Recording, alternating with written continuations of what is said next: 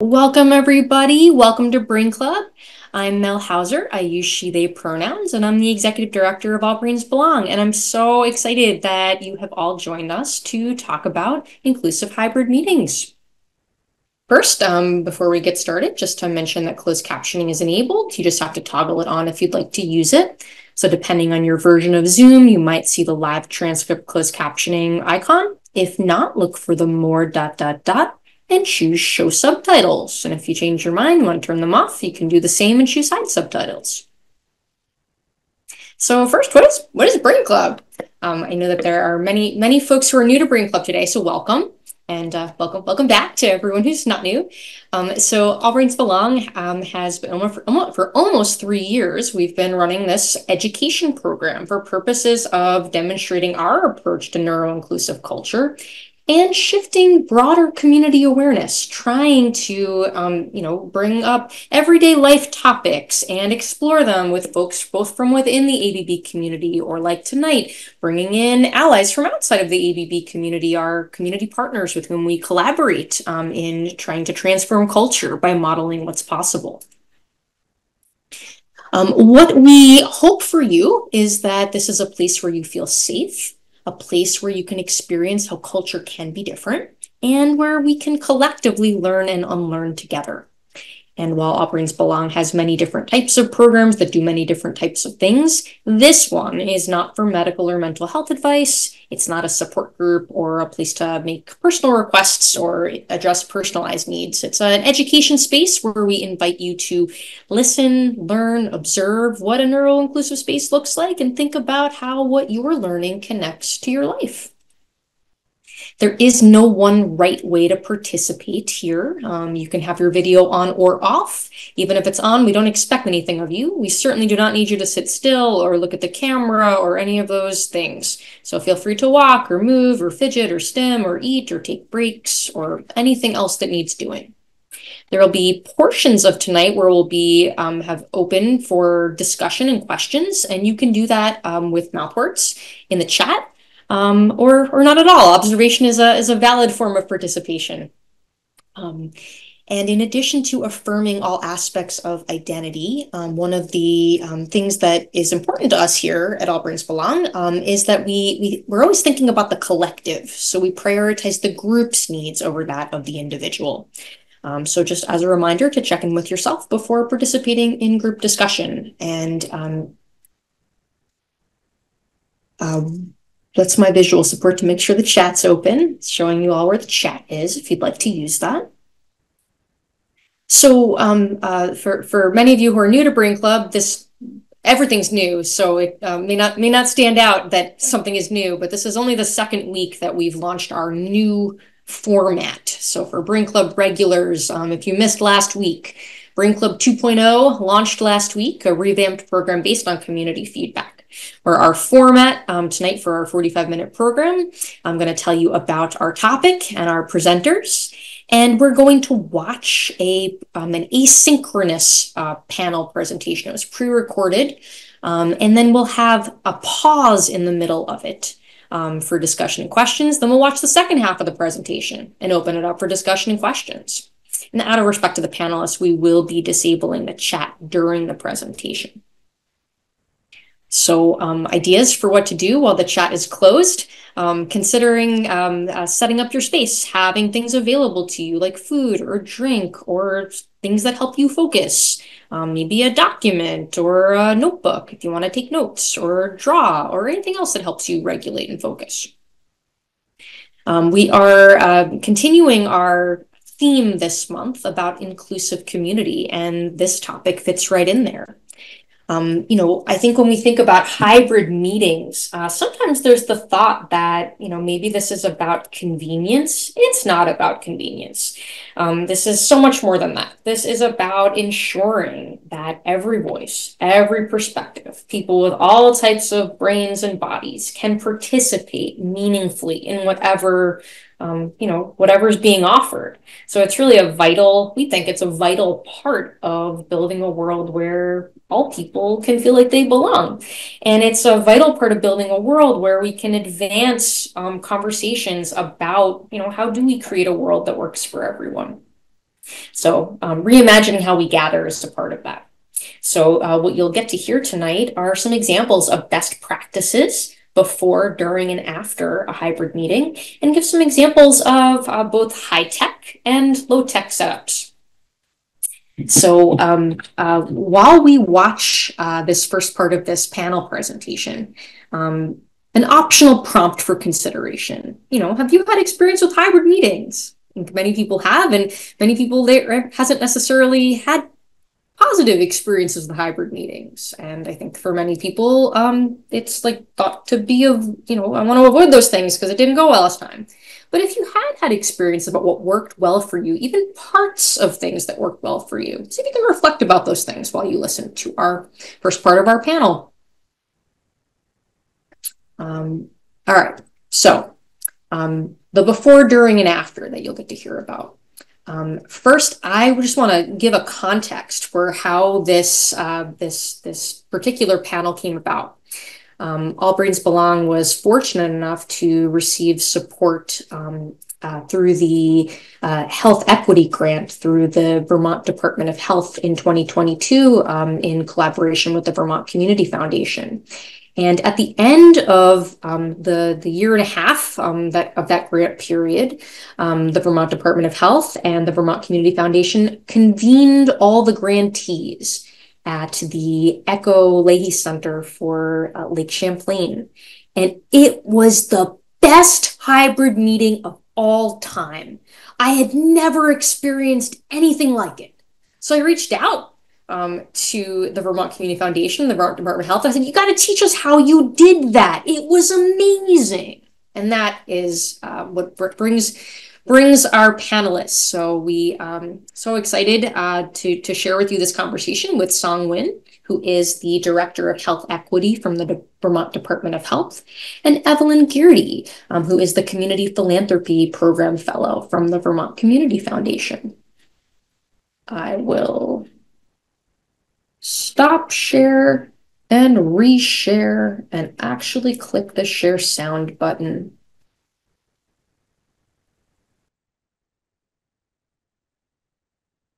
Here we go.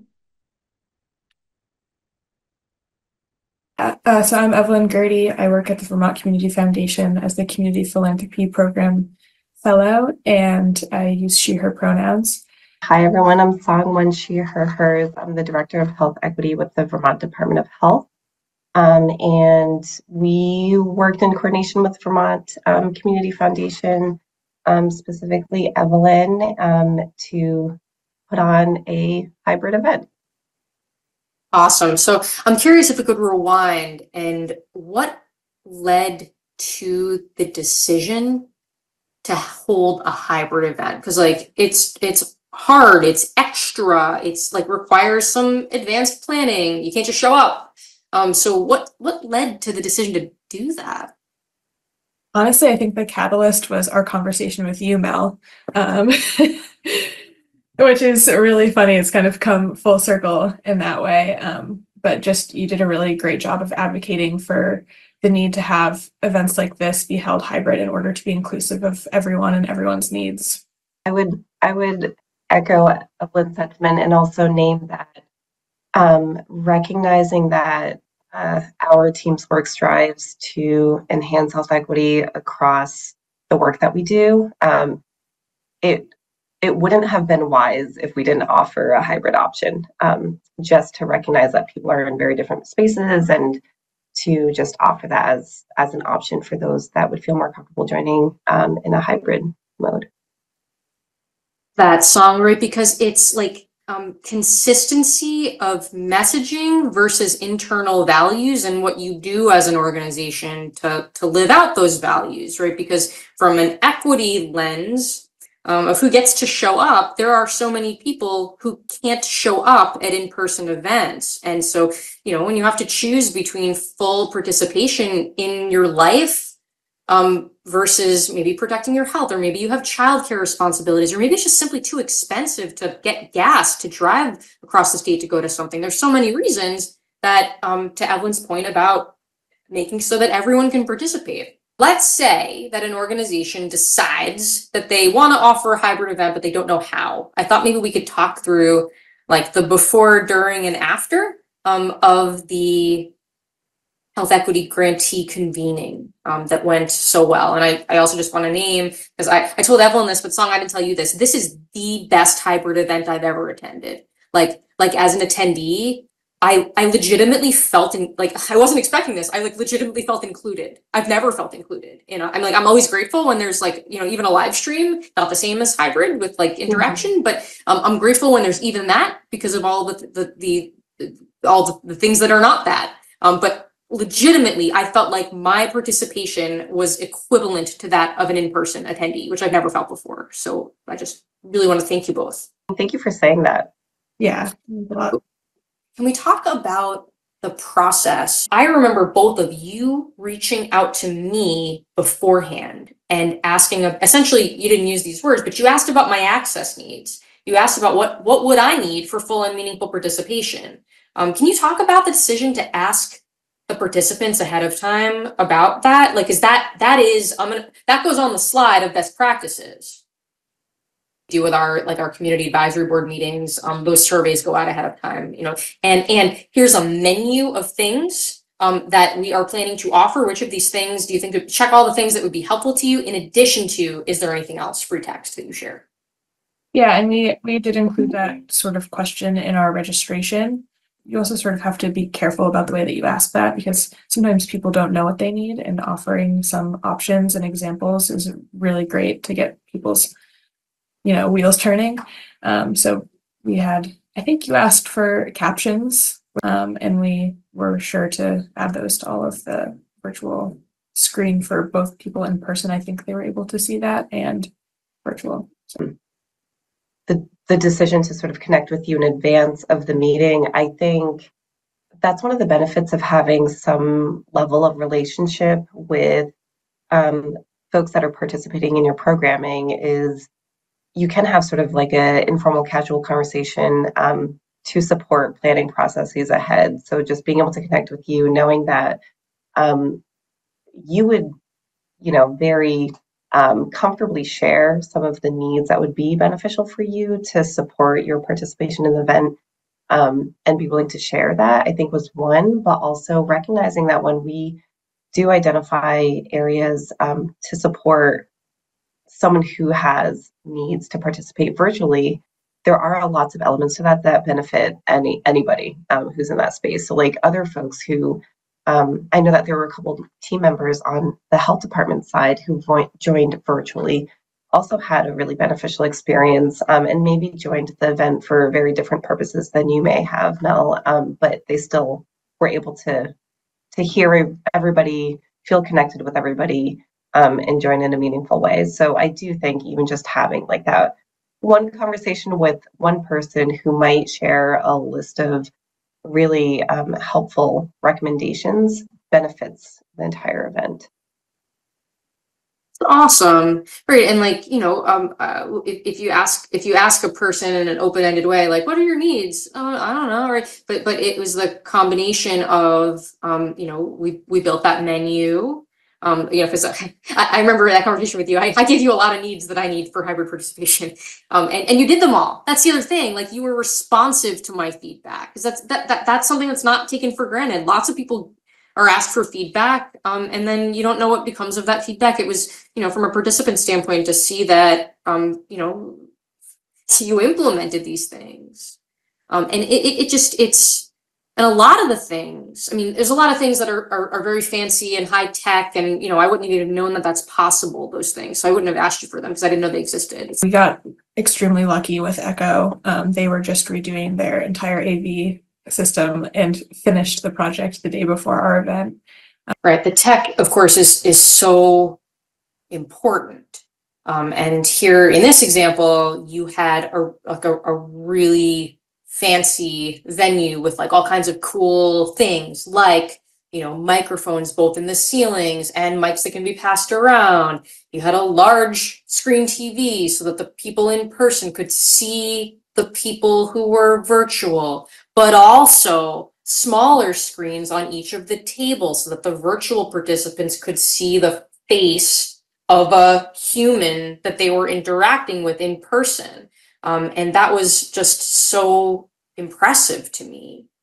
And, you know, when I think back to when we've done hybrid events, you know, as a startup nonprofit, with like a shoestring budget at the time in which we did Hybrid Brain Club, there were elements of that that were able to be done even on a much smaller scale. But the concept of thinking about your microphones and thinking about your screens, that I think is generalizable to other settings, even on a much smaller scale. Yeah, definitely. I also think just having a person or more than one person who's dedicated to thinking about the hybrid person who is attending this event, or people that are attending this event, is really important, because it's such a different perspective. I feel like oftentimes in hybrid events, the hybrid participants are kind of forgotten about, and it's just like, oh wait, we forgot to check the chat, or we forgot that these people are even here watching. And so there was somebody who's what we've been calling the hybrid liaison, and to be in that space and put her headphones in and sort of be a virtual participant while in the room, manage anything that might go wrong, and bring the people into the space. Whoa, so that's a really interesting tech pearl that you just named about the headphones. So having your dedicated virtual liaison or hybrid liaison, that person had headphones in with a feed from the laptop that was right in front of them? Yep.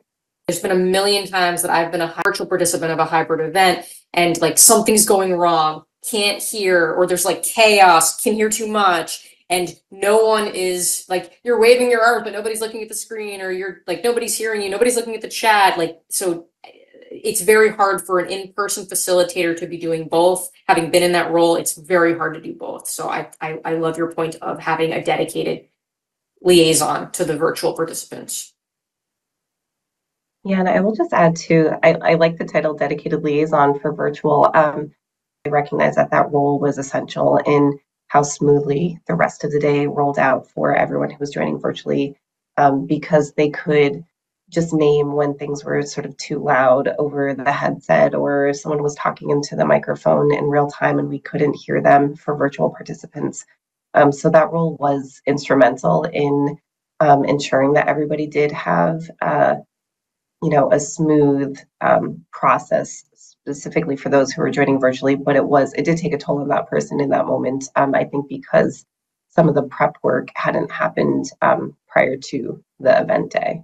So that's definitely a lesson learned for me moving forward, is recognizing that is a very necessary role, and to have been able to prepare around that position would have been helpful too. Totally. So like you knew it's important. You didn't realize how important, how like mission critical that role is. We got the two laptops. When you're speaking with your handheld mic up at the front of the room, other laptop is muted. Mm-hmm. Okay. And does other laptop ever get unmuted? I think only when that person needed to communicate with the virtual participants, it was unmuted. Got it. And when there were transitions, when there was not someone presenting at the front of the room, that mic was muted so that the transition sound didn't come across. Right. Yeah, that was a really thoughtful inclusion. Like that doesn't usually get done. Song, from your perspective, anything else you remember about during the event? In terms of during the event, I do remember wondering how this appeared to virtual folks when we were in a large circle in a big room. If that even came across, like if virtual people could even hear, but it seemed like it went okay. It was the best part. Really? So, okay. Yeah. So you, because of the way you were able to position cameras with that overhead camera, I think it really gave the illusion of being in the circle. I don't even think I can describe it appropriately. I'm like, I have no idea how I'm like laying on my couch with my long coat and I can't sit up, and I'm like laying on my couch and I'm like in a circle of people standing in a circle. Like, how does this, how, anyway, that was so cool. I felt like I was there. Even to see the geometry of circle, like the way that you would look around in person and you see people in this formation, I felt the formation. What about after the event? How did that go? So one thing that we did was we had a survey. We got some good feedback on that, both things that we could have changed and ways that people felt that it went well. And we didn't have a plan to hold another one of these, so it's not like we could really implement it, but it's always good to just debrief and think about how something went, because I'm sure in some way, shape, or form we will hold hybrid events in our jobs in the future. So,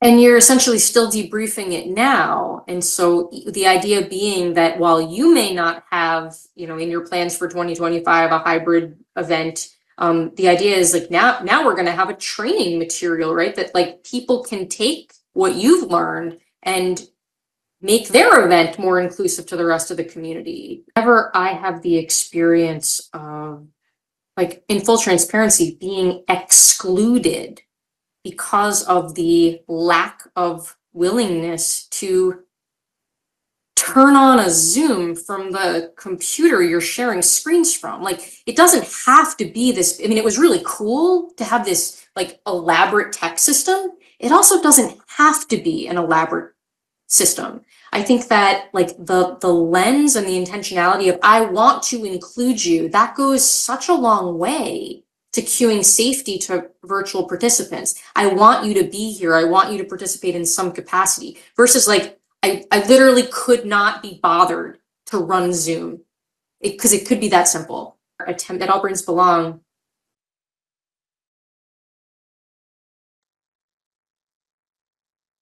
All right, we're gonna pause here, and we got one question in the chat that I'll get to, but this is an opportunity to ask questions, to comment on anything you heard that really stood out to you.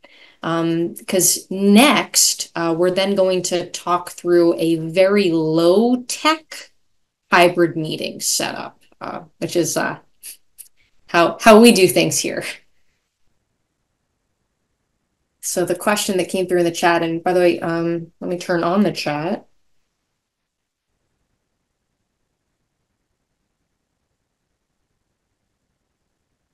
Chat should be back on. Oh, good, it's working. Okay. So there's a question that came in, what more will you do next time to prepare the dedicated liaison? And Sung and Evelyn did talk through that, and it didn't make the cut.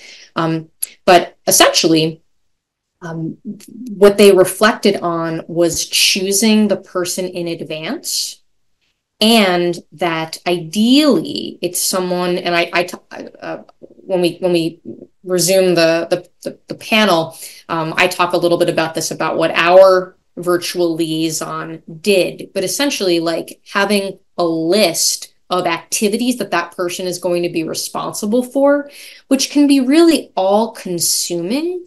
So it's very hard to like fully participate yourself when you are the virtual liaison. And that's what they shared, that they wish that they had appreciated differently in advance.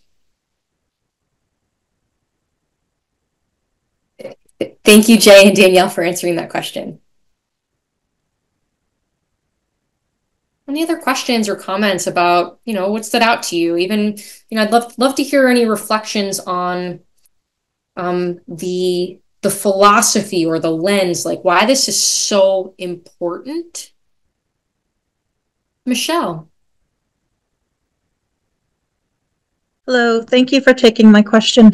I'm very curious as to exactly like what you said or how you phrased the question when you said, hey, you got to teach us how to do this, because anytime I've approached people like to try to learn something from them, they expect me to like sign up for something or pay them for something, or I mean, did you have to pay for the knowledge, or did they really just network and share the knowledge freely? Well, I think it really we are fortunate that we had relationships with these folks. So Mhm. we had worked with them for a year through the grant process. So we knew them really well. They knew us really well, and really generous with their time and expertise. The idea of being able to invite voices in from outside our immediate community, really building those alliances so we can all learn together. And I think with our two panelists in particular, these are both individuals who are so committed to inclusive community, and they were I don't know if they were truly as eager as they appeared to be to have conversation with me, but it was great to collaborate on really just like itemizing, or not itemizing, like really breaking down like what did go into this before, during, Analyzing. after, like structured reflection. Yeah, Thank you for the thank you. question. Sure. Thanks. Sierra. I really liked, which I think you pointed out as well, Mel, the fact that they had somebody who was interacting with Zoom as a Zoom participant would. And I think that goes to the point of basically having like representation of all different types of access needs at a table, both kind of in planning, but also in the like actual execution of it. Whether this person, it sounds like they were there in person, but just having people there who are accessing via all the different types of modalities at the same time makes such a huge difference than one person planning all of it. Absolutely. I mean, it's a team effort. And it's the idea of like, hey, I never would have thought about that. Thank you so much for bringing that to my attention. And I think that's what this is really all about, having, a community of voices and perspectives. So that's, yeah. And I think that the idea of just solutions to problems coming from people being impacted by like what you're planning. And I think this event, beyond the hybrid tech design, this particular event, the team at the Vermont Department of Health and the Vermont Community Foundation really went out of their way to gather input. So there's a question, how did it feel in terms of interacting with other virtual participants? Yeah, what a great question, Paul. So I can say this as a virtual participant of this hybrid event. Usually when there's like this kind of passive option, like, no, I'm not really connected to anybody in person or on Zoom. But in this particular way, because there was essentially how they played out this role of the virtual liaison. This person was essentially a sub-facilitator who was facilitating community amongst the virtual participants, which was really cool, and I'd never seen that done before. And what I'm going to show you when we do our low tech, I'm going to show you how we adapted what Michelle's commenting in the chat about the camera angle. It like by the camera being located higher than the head of the in-person people, it gave the illusion for the virtual people, the illusion of actually being part of a circle. I'm gonna turn back on the rest of the panel. We'll have plenty of time for discussion afterwards. We've got about 10 minutes left of the panel, and then we'll have some more time for questions and discussion. But I just planting a seed that you're about to hear about. So this panel was recorded before a hybrid event that we did. So about a month prior to actually doing the event. And what this was, which thanks to Common Good Vermont and the Preservation Trust of Vermont, we had the opportunity to hold a meeting at the Lake House on Grand Isle, and we did not have any cameras in the ceiling, but we did our best, and let's hear about it.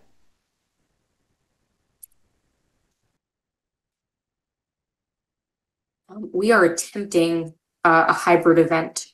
It's a small event, but we're doing a leadership retreat. There'll be, I'd say probably half the people will be virtual and half the people will be in person. And so I was hoping as we wrap up, just to talk through how does like a small budget enterprise reflect some of these best practices that you've shared with us today. So the before, I think what I've learned from you, pre-assigning that liaison, it cannot be the event facilitator. It's got to be a separate person. I think from a tech standpoint, like we do not have cameras in the ceiling. So what I think I'm going to do is I think I'm going to have 2 laptops and an iPad with a mount so that the iPad has a camera and it's mounted like to one of those clip-on stands. They're not expensive. A clip-on stand like attached to a chair or something, so that that experience of being part of the circle, you know, it's not on the ceiling, but it's higher than the table. I think it might be that simple. I don't know. I mean, it might not work, but that's what we're going to try. And of course, exploring participant access needs. Exploring everybody's access needs. And those access needs can be like tech related, visual, hearing, but also like social communication related. You know, we are often probing for things on our menus, things like, you know, do you want the facilitator to call on you? Do you want the facilitator to never call on you? That's an access need too. It's too much pressure sometimes. So you've got this whole menu of meeting access needs. Is there anything that's my synthesis of what you just told me. Did I miss anything from the before that we should try to do? I don't think so. I mean, it sounds like you probably know your staff pretty well, and so having those relationships already in place is really helpful for planning something like this. And then a little trick of the trade is that oftentimes libraries have devices like owls and stuff that you can loan. So I would look into, you know, if your local library or Fletcher Free Library in Burlington or something might have an owl or some other device that would help you in that event. That's amazing. It also sounds like having someone on site know anything about technology for problem solving is probably something very important. Like when we've done hybrid things before, like we've done Brain Club hybrid on the State House lawn, we did that in partnership with people who know what they're doing. So we did that in partnership with Orca Media, who, you know, when like the mic doesn't communicate and the mic shuts off and the mic has feedback from the other mic, like that's what they do. They're experts in that. So that is probably something really important that we'll need to figure out.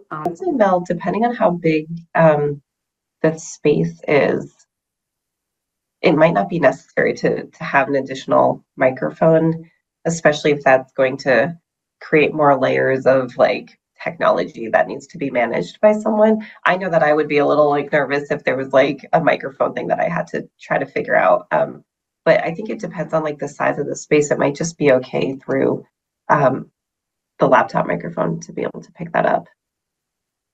And I wonder whether like the equivalent of the Lazy Susan that spins 360, something that slides like down, like across a table, because it might be that the laptop microphone, it depends on how big the table is, but it might be that someone who's far away, the laptop might not pick them up. What I've seen done, actually, I did a training for the Alchemist Brewery, and I've never seen this done before. It was, I thought, pure genius. They were all in person. I was virtual. They had all of their people join from a cell phone with headphones on. It was fascinating. No feedback. Everyone was participating in their own way. It was really cool. Interesting.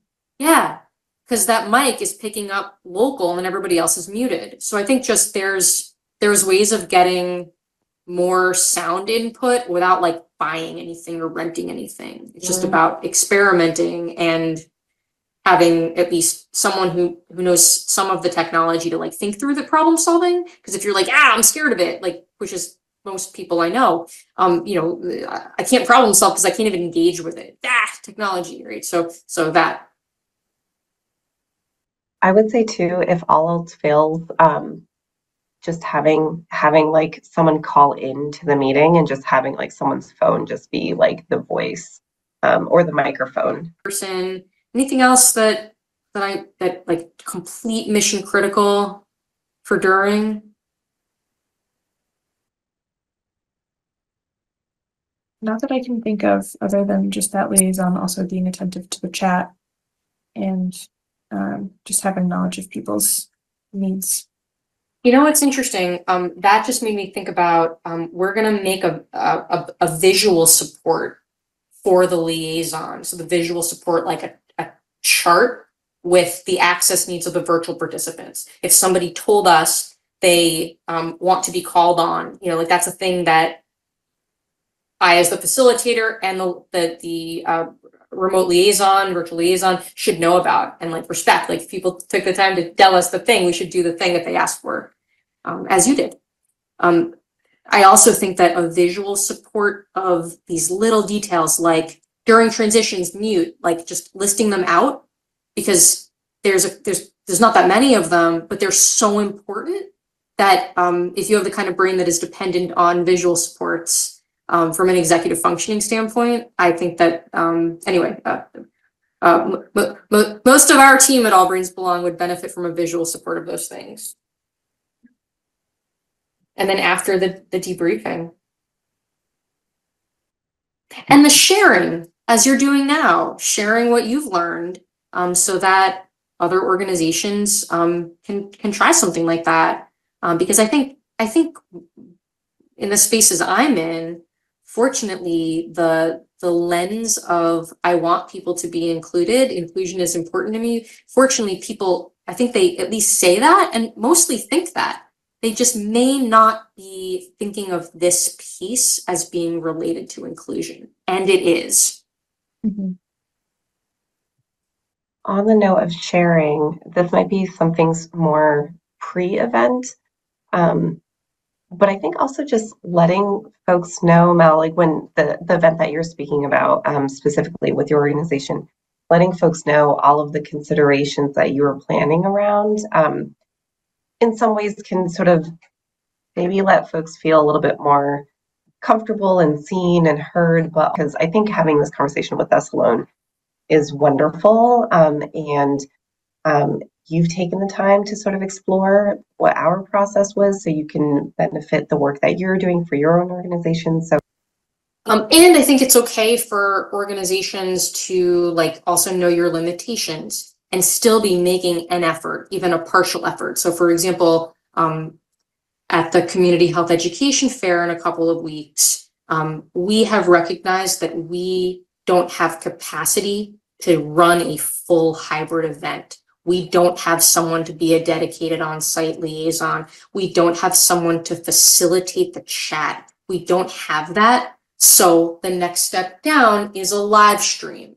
But there's still something, because that's what we have capacity to do. And that's okay. There might be things that are different in the future. It's the idea of scaling. This is what we're able to do with people we know. Like facilitating the general public is a completely different skill set, and it's not an all. I guess my point is, it's not an all or nothing thing. Yeah, I think almost as important as the planning piece and thinking ahead piece is just the flexibility in the moment, and being able to shift and accommodate for whatever comes up in that moment. And I guess even ahead of time, if your capacity is not where you'd like it to be for a certain event, just scaling down. Yeah, scaling down, asking for help and or scaling down. It's not like, oh yeah, it can't be perfect, so I'm just not going to do it at all. Yeah, just putting the effort in is something. Totally. All right, any other thoughts that you'd like to share before we wrap up? Thank you for this opportunity. Thank you both for your time and your expertise and your willingness to share. Thank you, Mel. So I'd love to hear from anyone else who we haven't had a chance to hear from, either in the chat or out loud. Nina, hi. Hi. I think one of the things that has happened to me in virtual meetings have been, I guess you're calling them the transition times or whatever. But there's somehow this like inherent need to kind of like continuously connect people in this transitionary period, which is fine. But oftentimes there's like these icebreakers and things that happen, and they always feel like really pressured and mandatory, and I don't love them. What I have really liked is when there's like optional breakout rooms for people to like go in and talk about certain things like that is interesting to them, which kind of like can facilitates that connection and stuff in a less like scripted and mandated way. I don't really know how that would look in a large meeting, but it certainly has been in smaller meetings something that I've like appreciated for sure, instead of the more structured things. Totally. Thank you for sharing that. I think that's just an example of one size fits all does not work for all. And I think that there are defaults everywhere, and I think often there is a like a default facilitation or a default meeting mode of particular types of icebreakers that are not actually accessible to people with all types of brains. So there's a question in the chat. How did you navigate security concerns over a live stream being taken over by people intending to cause harm? That's interesting, Jay. I think that is a real consideration, and I've definitely been part of events where that has happened, unfortunately. And I think that not only were both in the high tech example and in our low tech example, these were not public events. These were private events that were, you were invited, either you were a grantee for this program or you were on our community advisory board, or, limited number of people who were invited, registration, password protection. I think that the, public Zooms that get out into the world, just as whether it's hybrid or virtual only, I think that that's a real consideration. And I think that, one of the things that even Brain Club, our team has a plan that if something happens, we have like a Brain Club code. Like we have a plan for what we're going to shut down and in what way, and people have their roles. And I think those kinds of preparations, anytime you're interacting with a public event, is important. Great question. Okay, well, thank you all. Thank you for so much for being part of this conversation and being part of this learning experience. And thank you again to Song Win and Evelyn Geardy for teaching us so that, we can all go out into the world and have this, ripple effect outwards to work together to build a more inclusive world. Thank you all so much, and I hope that you'll join us again next week. Next week's Brain Club is looking at belonging in the workplace. So we hope to see you then. Have a good night and a good week. Bye.